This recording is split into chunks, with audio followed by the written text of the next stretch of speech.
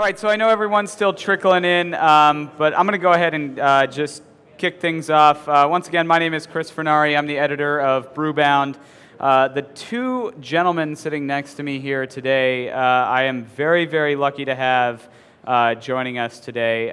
Richard Weary from Fresh and Easy, he's the category manager, and he does all the beer buying for about 150 or so locations. Well, we have 167 stores, and 163 of them sell beer and wine. Okay, so 163 stores that sell beer and wine, and this guy's one of the key decision makers for that grocery outlet, primarily in Southern California.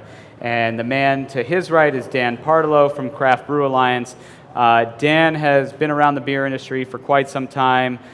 He ran some of the Anheuser-Busch wholesalers for many, many years before they sold to InBev. Now sort of on the craft side and working with Craft Brew Alliance, which, as many of you know, is Widmer, Red Hook, Kona, Omission Beer, and Square Mile Cider. So he runs the whole West region for them and works very closely with guys like Richard and all of his wholesale partners. So thank you very much for joining us today, guys. Hey, you're welcome. Big round of applause for them. Thank you. Thanks for having us. So one of the things that I wanted to talk to these guys about today was just some strategies for performing a little bit better in key off-premise channels like a Fresh and Easy, where you're trying to get your beer on the shelf and in front of consumers that are, not necessarily the ones that are in a bar like Ryan's, who was up here earlier today at the Surly Goat, or not necessarily the consumers that are buying very expensive 750s or 22s at the bottle shop. Sort of your everyday customers that might have a little bit of expendable income to spend on craft. And Richard is doing some awesome things trying to get craft beer more shelf space and more access to his consumers. So I'll kind of start there with some introductions. Richard, let's start with you. Talk to me a little bit about the Fresh and Easy business and what you guys are doing with craft beer. All right, well, Chris, Fresh and Easy is focused on creating modern convenience for our customers. We have 167 stores, 163 of those sell beer and wine right now. We don't sell any spirits in our stores. And what we all know is that customers are time-starved. So we have a large offering of fresh, fully cooked, and then partially cooked and ready-to-go meals that customers can take home and either heat in the microwave or cook in the oven quickly. So we attract a younger demographic. We over-index with millennial consumers, with single households, so people who don't have children yet, but also people with children who are going home. They don't have a lot of time to cook for the kids, or maybe they're trying to meet 3 or 4 different dietary requirements. Their little kids don't want anything other than mac and cheese, but their wife wants fish and they feel like a steak, so they can pick all of that up in our stores. And in that backdrop, craft beer has done very well for us. We heard some figures earlier about how much craft beer accounts for in the total beer market here in Los Angeles. I think the figure that I heard tossed out was 5%. And I can tell you that at Fresh and Easy, in 2013, we did $21 million in beer sales, of which 38% was craft beer. Wow.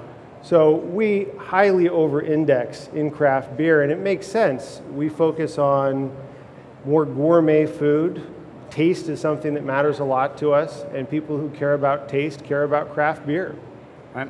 And Dan, as I mentioned, sort of teased a little bit, you have an extensive experience on the wholesale side, so maybe talk a little bit about where you've come from and where you are now. Well, thanks, Chris. So, I'm with CBA, obviously, now. We've got a pretty good line of products, as you mentioned, Kona, Widmer, Red Hook, and you talk a little bit, Richard and I were speaking earlier about the local phenomenon. We really experienced that in a lot of our markets, up in Seattle and in Portland and certainly out in Hawaii 20, 30 years ago. So that whole local phenomena is something that we've been privileged to go through and work through it.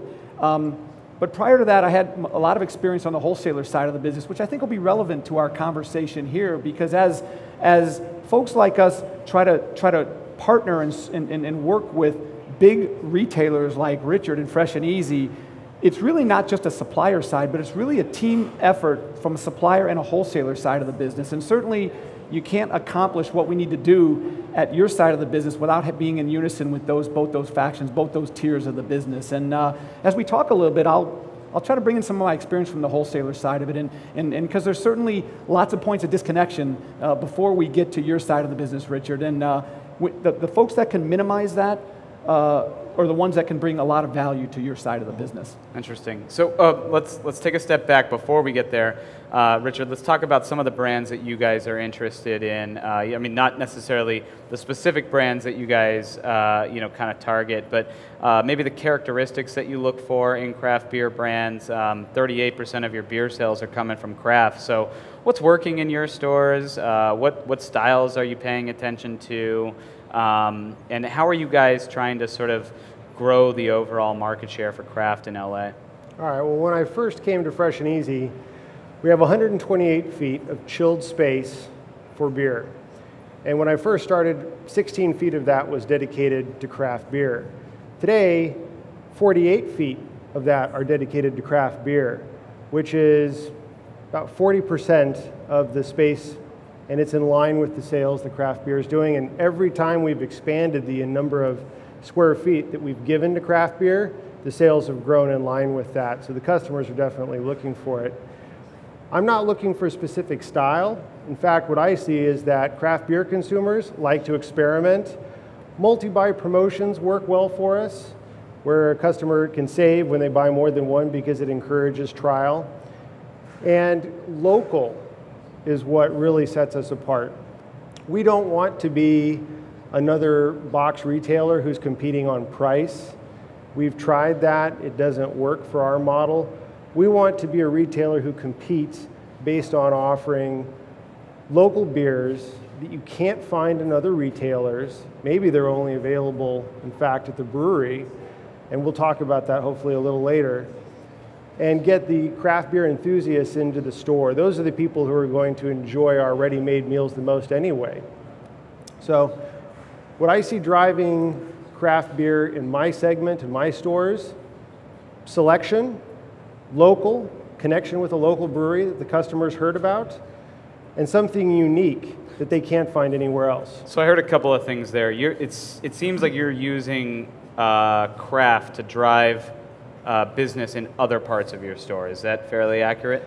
That's right. In fact, we've carved out 8 feet of chilled space in our meat, fish, and poultry aisle, right above the steak, poultry sections, because beer pairs fantastically with proteins, and we'll actually offer customers a percentage off or $1 off a beer when they buy one of our meat items as a way of introducing it to them. And the majority of customers walk down the meat and fish and poultry aisle, and then some subset of that will walk down the alcohol aisle. So it also gets beer out of the beer set and into a different part of the store where the customer can find it. And are you dedicating that space primarily to craft, or are there some larger 100% craft. 100% craft in those areas? That's right. Interesting. Now, one of the other things you said was that you try to focus a little bit on local.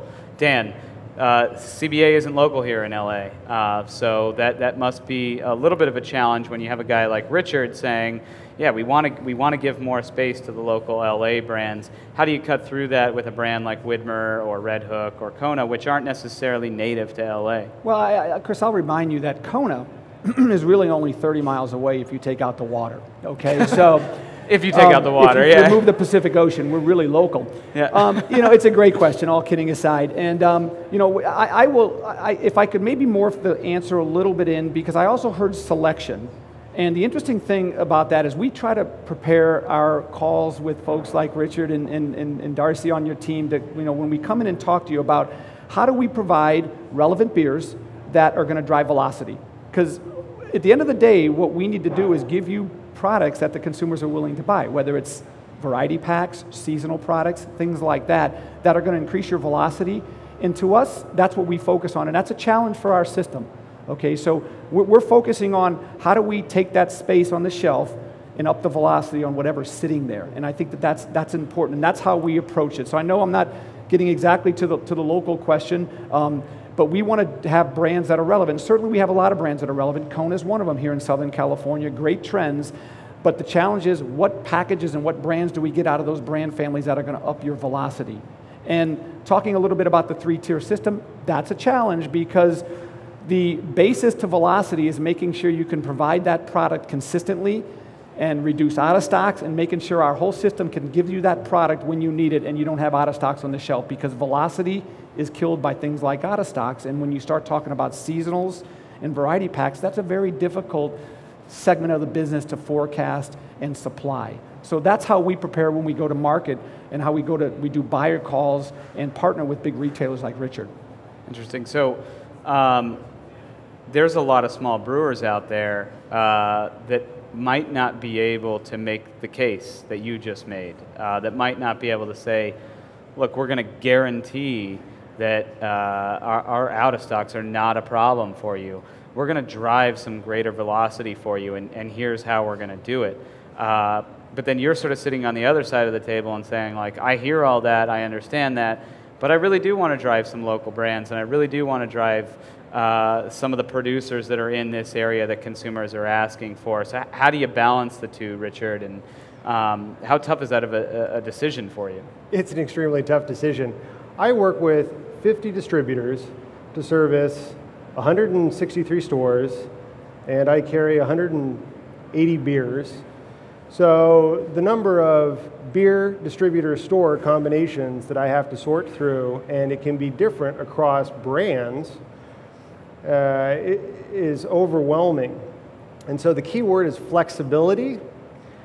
So for example, Jay Talley here with Legends Beer is a local brewer that we're working with, and one of the ideas that we have to differentiate ourselves in the market is to offer growlers in our stores of local beer that you would normally only find at the brewery.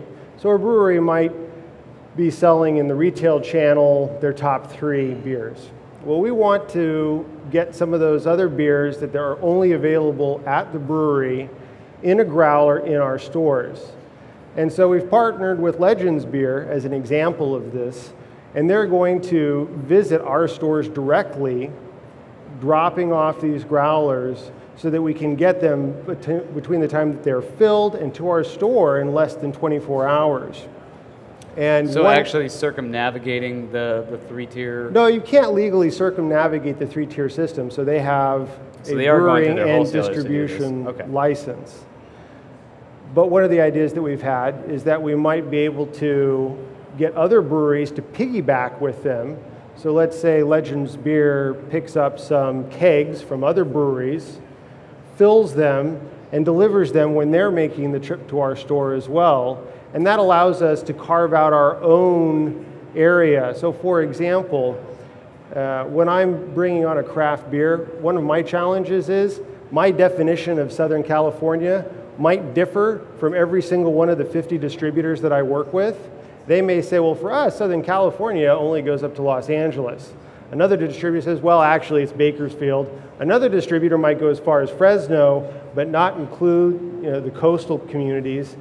And by finding flexible ways to get your beer into our stores, not being locked into one distribution model, allows us to act quicker. And then if the beer does well in our stores, well, then you go back to your distribution partners and you say, hey, we tried this with Fresh and Easy, it worked really well. Let's find a way to work it through the normal channels. But experiment, be flexible, go out of the box. Find different ways to get beer into the retail channel. Interesting. Sounds like a headache for you. Well, it'd be easier if we hadn't had prohibition in the first place. But I don't have a Doctor Who time machine to go back and slap some sense into people. So 163 stores, 50 wholesalers, 180 different beer companies, you said. I mean, how are you able to work with all those people effectively, and how much sort of local buying power do you give the managers in some of your stores to say, all right, I've identified, these local brands that are in this small footprint, and we think we should be putting them on the shelf? Yeah, 3 good questions there, I think. So the first one I would say is, Working with very strong distribution partners who understand our business, close communications. The more information that we can share with them, the better. It's like that, game you used to play in school where you have a ring of people sitting together and you whisper something in one person's ear, and by the time he gets back around to you, it's changed. Telephone. Exactly. So working with distribution partners to make sure that all of my stores, all of their distributors are on the same page and getting out ahead of time is the only real way to tackle it. So very close communications with our distributor partners and having a key point of contact. For example, the Rays Holding Group. They really embody a large territory. They cover 77 of some of my best stores. And I work with Tom Cressman, who is with just one of the harbor houses, but he's taken on the burden of communicating what we're doing at Fresh and Easy to the rest of his group so that they can respond quickly to our needs. Right. And then we just have that constant back and forth. And when a hiccup comes up, like a certain beer is not carried in one of the different Rays houses, we adjust, and either the Rays folks are flexible and they add it into that house at our request, or we adapt our strategy. But it's all about communication. So that's at the wholesale level. 40% of your cold space is dedicated to craft. How much of those buying decisions are you making, and how much of the buying decisions are you letting the folks beneath you make at the local level? Well, as you know, we've recently gone through a change in ownership. So previously, Fresh and Easy was owned by Tesco. Tesco is the world's second or third largest retailer, depending on who you ask. And everything there was very centrally controlled. No store had autonomy to make any decisions. And our new CEO, Jim Keyes, former CEO of 7-Eleven, is coming from the exact opposite approach, which is you've got a few core items. You've got to have Coke, you've got to have Pepsi, but devolve as much power to make local decisions to the store managers as possible. And we're rolling out a trial to start doing that in a few stores, technically, to be able to do that in a few stores in the next couple of months. And then our goal would be that all of our store managers have the ability to bring in great local items for approximately 50 to 60% of the range. So they'll all probably have the Keystone items, they'll probably have the key Lagunitas items, but they'll be able to bring in that local craft beer that their customers are asking for.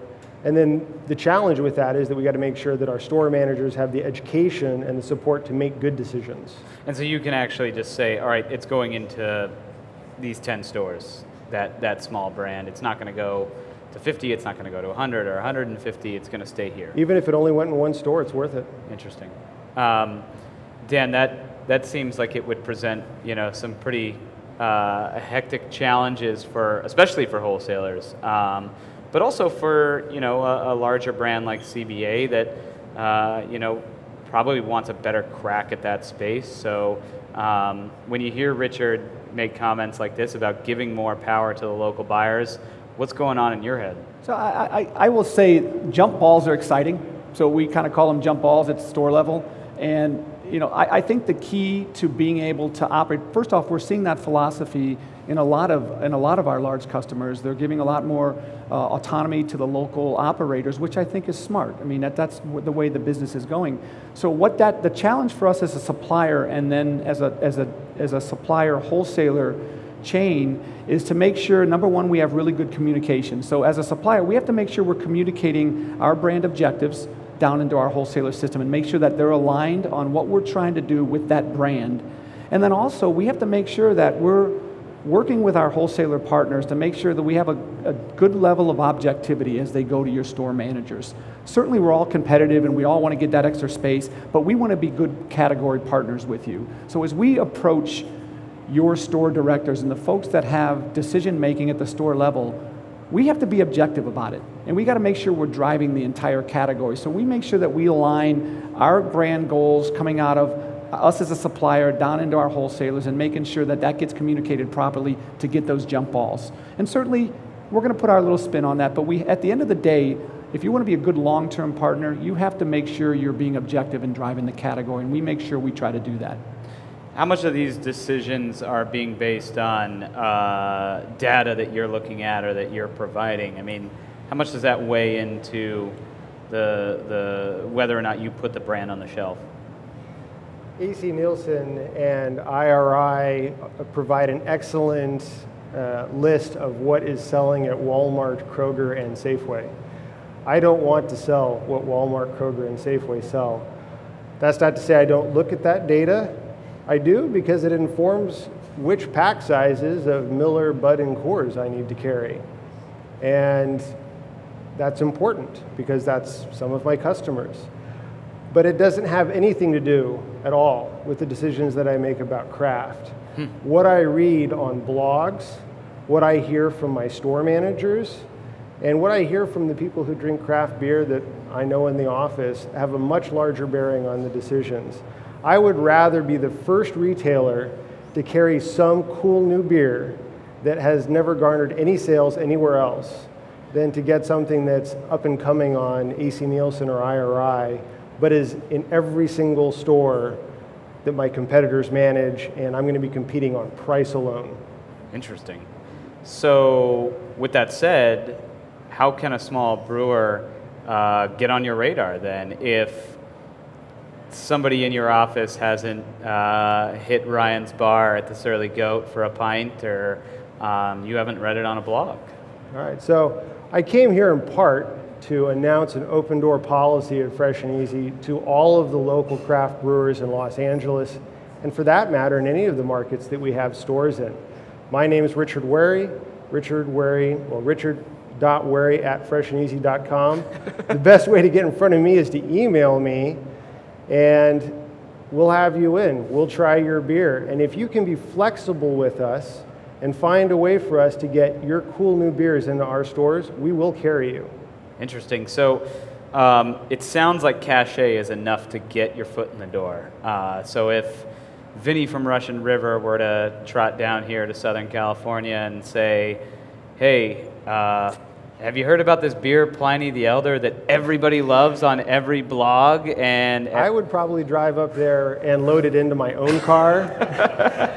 If he would agree to give me enough to put in my stores. I have received so many requests from store managers and from personal friends, get this beer. And the challenge is, frankly, the distributors don't have enough stock for us, and it's hard to service my stores. I'd love to have that beer in my stores. Right.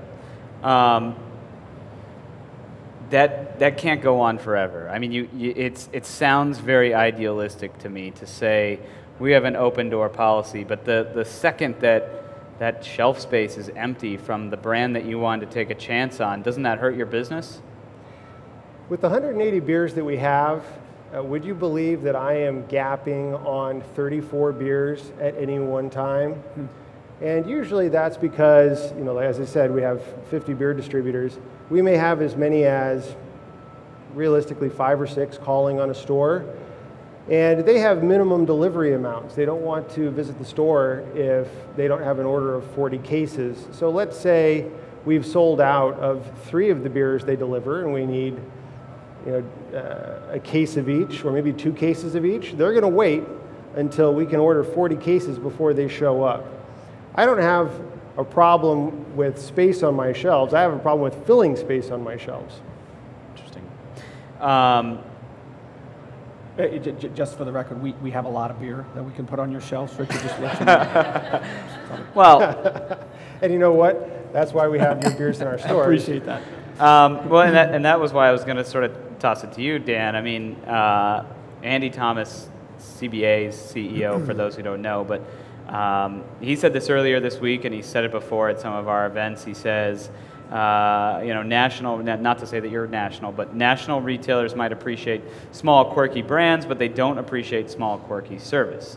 And what you've just described, wholesalers not wanting to deliver unless they get a 40-case drop, brands that might run into out-of-stock issues, that sounds like small, quirky service to me. So Dan, when you're talking to the other retailers out there that maybe aren't Richard, that aren't as willing to sort of deal with those complexities, is it true, are you finding that retailers are willing to put up with some of these small startups like Richard is, and how has this sort of impacted your guys' business?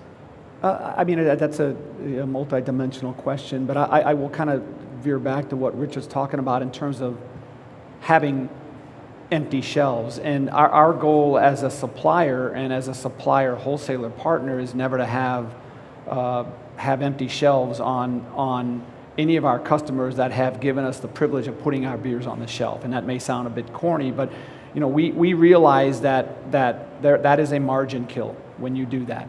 And I think the challenge for folks like Richard is how do you balance that out? How do you get the variety and the real local and maybe the one-offs, for lack of a better term, some of the seasonals and the one-offs that come in that the people are really requesting, and have them and whoever's on that pay the rent on that portion of the shelf. And so we're really cognizant about that, about making sure that the offerings that we're bringing have relevance to the consumer, but also have great margins, and also we can supply it at the right time. We can get it into the wholesaler at the right time, and we can get the wholesaler to make sure they deliver it on a consistent basis to the right time. So we're challenged with that on our side of the business.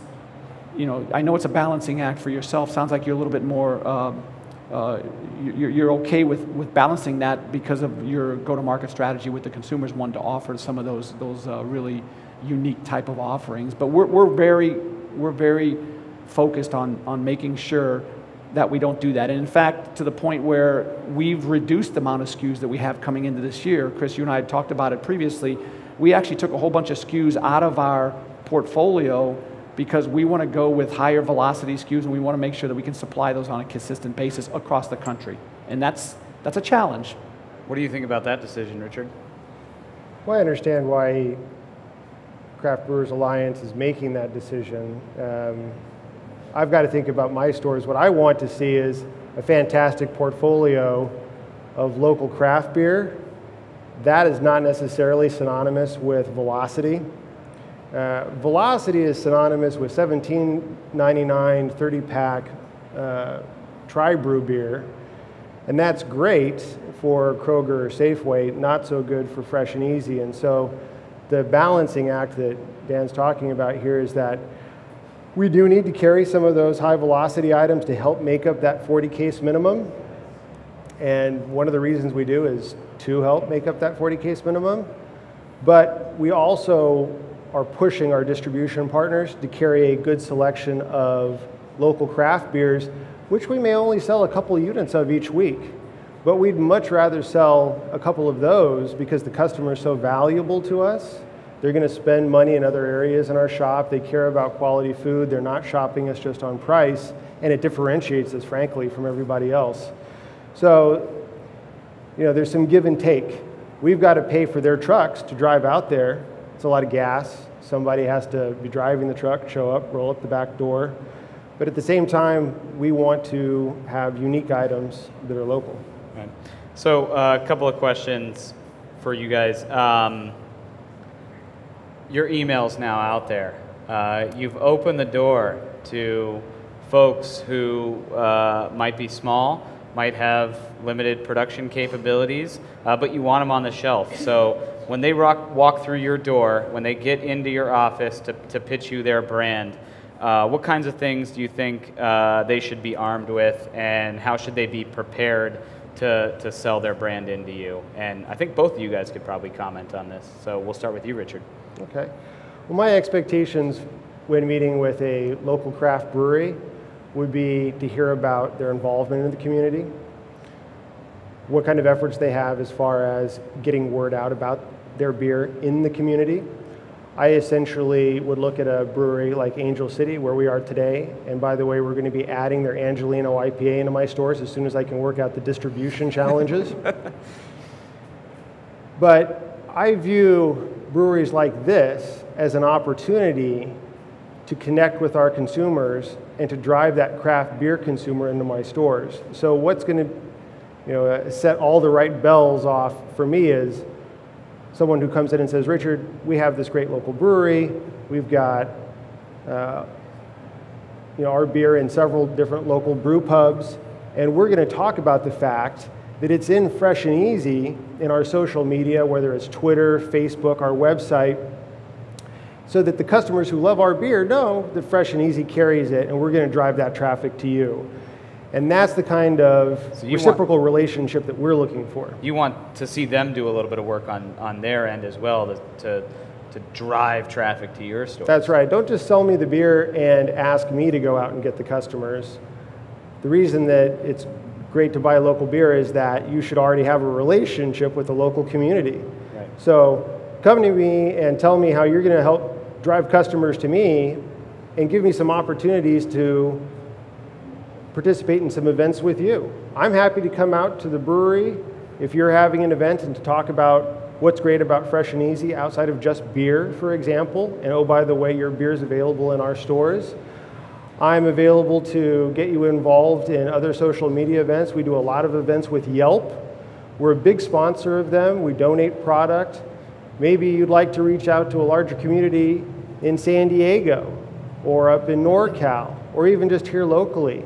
We'd be happy to take your beers to that Yelp event, pour them, have you there with us to talk about your beers, and say, by the way, they're available at Fresh and Easy. That's where we win. Sounds like a pretty mutually beneficial relationship, especially starting on that small level.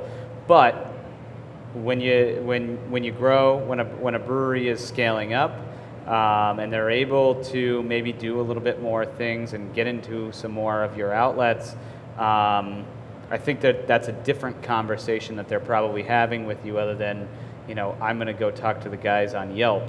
Dan, talk to me about some of the complexities that brewers will face when they take that next step and they need to show some sales data. They need to show how their products are actually performing on the shelves.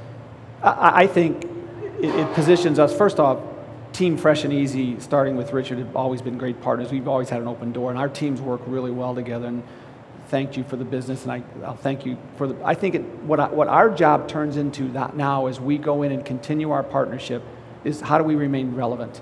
How do we continue to how do we take a look at how his category is morphing? Clearly his go-to-market strategy is beginning to morph a little bit. How do we make sure that we can still be relevant in his stores, given that he's opened the door for us and we've been partners in the past? So that may look differently. That may look like us providing good category information, being good partners because we have the ability to get good data, whether it's Nielsen data, IRI data, and we come in and make sure that we're offering that and letting him know what's going on in the market and understanding how the brands, because we're not all about the big 5 or 6 brands we have all kinds of other brands. But if you're a local brewer and you've made that jump, what are you thinking about providing Richard, your Hangar 24, your Golden Road, you're somebody that's a little bit more well-equipped to handle the kind of things that you need to do to stay in the store now. You've gone past the localness, we're cool, we're new, we're young, and we're not going to be on your shelves for more than a week. And I think that answer, Chris, honestly remains the same, whether you're Hangar 10, whether you're Golden Road, whether you're Stone, whether you're us. Once you start moving out of that, you have to remain relevant. You have to make sure you're coming to the party with something. And if Richard's describing that his business is changing, we have to make sure we change with it. And honestly, if we don't have a brand or a series of brand or a brand family that fits into his changing business model, we have to go figure that out. And we have to work with you to produce something that fits into your business model. So I don't think that changes. I mean, certainly as you scale up and you get past it, maybe something that's very local and you get into a regional player or you get into a national player like CBA, you have to remain relevant with the customer like Richard. One of the things we haven't touched on in all this is pricing. And I think that's a pretty relevant point of discussion. Velocity and pricing are often interrelated, but what are you noticing in terms of pricing trends? Are you seeing bombers get too expensive? Are 6-packs in line? Are breweries trying to discount? What are the pricing trends in LA, and what do you look for in terms of proper pricing for your customers?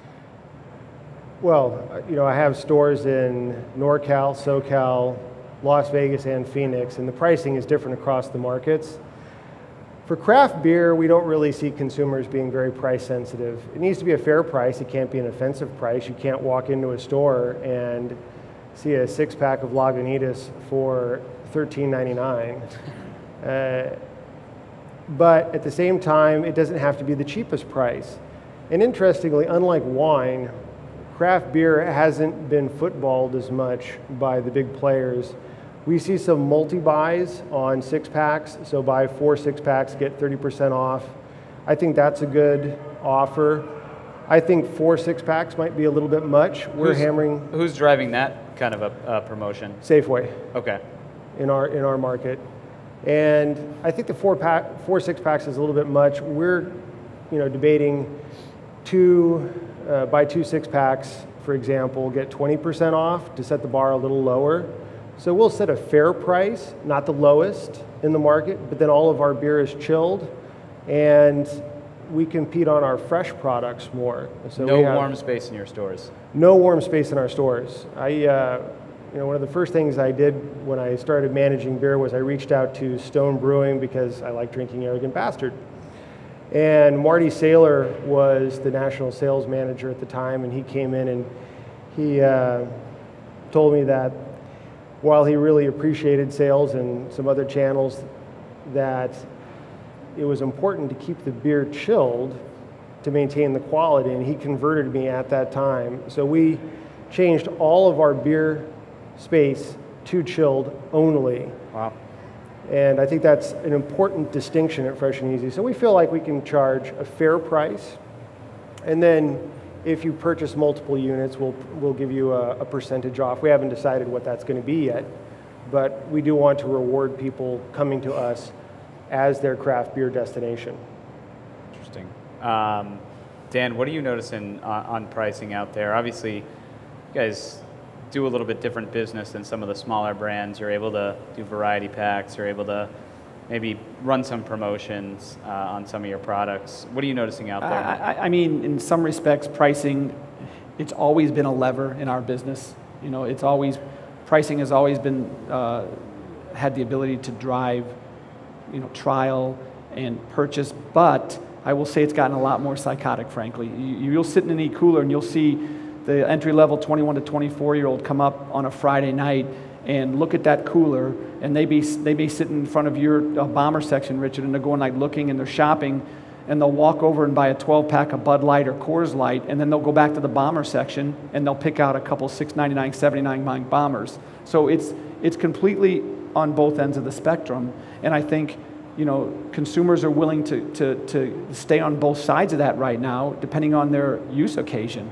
And that makes it challenging for all of us. But certainly, the high margin bomber sections are great for trial. They're great for being able to sample variety, and I think that's important. But the pricing thing has really gotten challenging for all of us, because you can go out, if you're in the on-premise, you don't mind buying a $250 half barrel, but then again, you can't sell that as a $29.99 12-pack in the store, and so it's a challenge. Right. Final question before we wrap up here, and Richard, I know you sort of teased it earlier, but the question came up in the earlier conversation this evening. What's it going to take to sort of grow overall market share for craft in LA? Craft isn't necessarily underdeveloped here. In fact, it's one of the larger markets for craft if you look at it on a volume basis, but if you look at it on a percentage basis, the numbers aren't so sexy. What are some innovative ways that you as a retailer and Dan, you as a supplier, can help grow the overall share of craft in LA? Richard, I think you had some unique ways of going about this. Yeah, we've had some success recently educating customers on eggs. The average time that an egg sits in a grocery store or in the distribution channel before the consumer picks it up is 6 weeks. Wow. The egg was laid 6 weeks ago. Fresh and Easy has the only program that I'm aware of that delivers eggs from the hen to the store in 72 hours. And we do it quicker, but we've got to wait 24 hours just for the shell to harden so that we can put it in a carton. And we're able to do this because we visit our stores every single day with a delivery To my knowledge, no other retailer anywhere in the US does that. But it's because we have our own warehouse where we make all of our own ready-made meals that day to be consumed that day, and we deliver them out to stores. So we're able to get the eggs to stores very quickly. So freshness is an important aspect of it. And where this can be relevant to differentiating craft beer, well, imagine how long a regular Miller Coors Bud beer has been out there before the consumer gets it. You know, we're always running into code life issues with some of these traditional beers. Craft beer, especially local beer, promises the customer fresh product. And it's as important in beer as it is in eggs or any of the produce that people pick up. People want fresh product. And so craft breweries, if they can find flexible ways to work with retailers, can tout that. We work with the dudes in the South Bay, Strand Brewing. We're putting together some programs with a couple other local breweries to do a growler program where we're going to be able to say, this beer was brewed 24 hours ago, and we're only going to give it 3 days code. After that, we're going to pitch it. We're going to assume the entire cost for that. I assume you mean packaged, not brewed. That's right. I wouldn't want a beer brewed 24 hours ago. It might not have quite the potency that I'd want, but yeah, packaged. So you actually want to do growler programs, and that makes me think a little bit about on-premise opportunities within grocery accounts, which I've seen a little bit of. Whole Foods is experimenting even with doing their own breweries in some of their stores. But there's a lot of stores up in Northern California, some independent chains as well that have you can go in and get a beer in a pint glass and not necessarily drink while you shop, but shop and then drink. Is that something you guys are looking at? Yeah, it's the legislation around it's interesting. We were working with a company called Growler Station, and we thought we might enjoy filling growlers in our own stores. Turns out that's not legal in California. I could do it in my Arizona stores right now. And hopefully that'll change down the road. But we could work with a local brewer to fill growlers for us and then deliver them to our stores. Or deliver them to our warehouse and we could deliver them to our stores on our own trucks. So there are a lot of different ways to do it. It's just a matter of willingness to experiment with something new. So the freshness angle, I think, is an important one. And then educating consumers that you're doing this locally, it's part of the community, has the same cachet with produce that you go to Whole Foods or Sprouts and you see these are the guys who grew my potatoes. Well, same with beer. Innovative ways suppliers can work with retailers, Dan. Well, I think Richard kind of summed it up. We gotta, if he's looking at on-premise samplings, then we have to find a way. Our system, again, has to find a way to be able to morph into that. And I don't know that our classic, traditional, supplier distribution method is ready for that sort of stuff. So when you push us that direction, we got to figure out a way. It goes back to my point about being relevant. We got to figure out a way to partner with you to be able to figure that out, because that's the way the consumers are going. I mean, just a quick comment on the craft business in Los Angeles, and I think the guys up here that were up here earlier really kind of summed it up, and the wave is happening and it's not going to stop because the consumers want it. And I think it's an exciting time to be here, especially in Southern California. You look down and, I mean, depending on the data you look at, the craft business in Los Angeles is 10 or 12%. You look down in San Diego, it's 25. You look up in Oregon, it's 40 to 50%. And it's coming this direction. And in Los Angeles it's going to get to the point where San Diego is. So it's an exciting time to be in the business in this town right here. So I think I'm listening to what folks are doing. Things like Angel City, things like Golden Road, Legends. They're all doing the right stuff, and I still think they're in on it at the ground floor basically. And I don't think it's a much developed market, but I think there's a lot of run room. So it's an exciting time to be in Southern Cal. Yeah, it's definitely happening all over the country, not only here in LA. Certainly, having more local breweries plays into that, but also finding innovative retailers like yourself, Richard, that are willing to take a few risks and look at new ways of selling beer to consumers definitely moves the needle a little bit more. So cheers to you for doing that, and thank you for sharing your insights and some strategies with our audience today. Do we have any questions? We got time for a couple if anyone has any. Otherwise, we can go get another beer and you can pick these guys' brains all night long. All right, let's get a beer. Thanks, guys. Thank you. Cheers. Cheers. Cheers. Cheers.